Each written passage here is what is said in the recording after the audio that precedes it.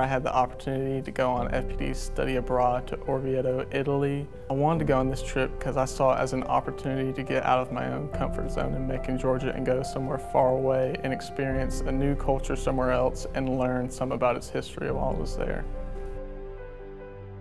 While we were there, we were able to see lots of famous artworks from historical Italy. We got to see Michelangelo's David. We got to see many famous churches, or duomos as they're called, in Italy. And my favorite thing we got to see was the Sistine Chapel. The Sistine Chapel was my favorite thing to see in Italy because you study a lot about it in history classes while you're here, but being able to actually go to Italy and see it, you actually see how large it is, and then it gives you a better appreciation of all the work that was put forth to actually create such a huge painting.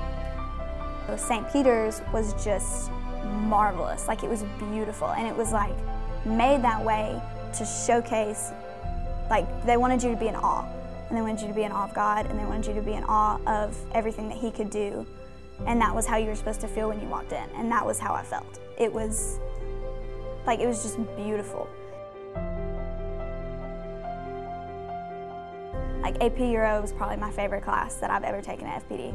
And getting to go to those places and like learn about things that I learned in that class, I'm gonna get to really learn stuff, and I'm gonna get to really apply what I've learned in school to real life.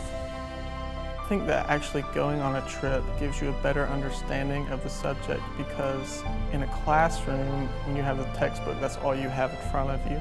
But when you actually go somewhere, there are many things that you can take into account that will add to your understanding of something that you can't get from just reading.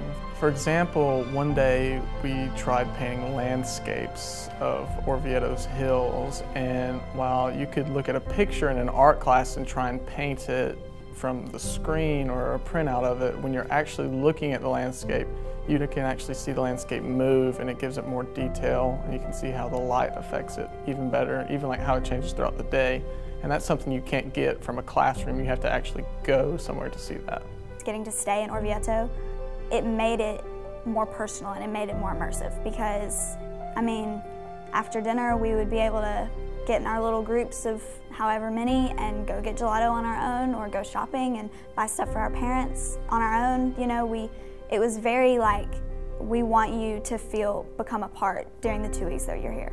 And we really got to do that. I would encourage anyone that's thinking about the trip to definitely go on it. It's a once-in-a-lifetime experience, and it's great to learn lots, and you'll have tons of fun while you're there.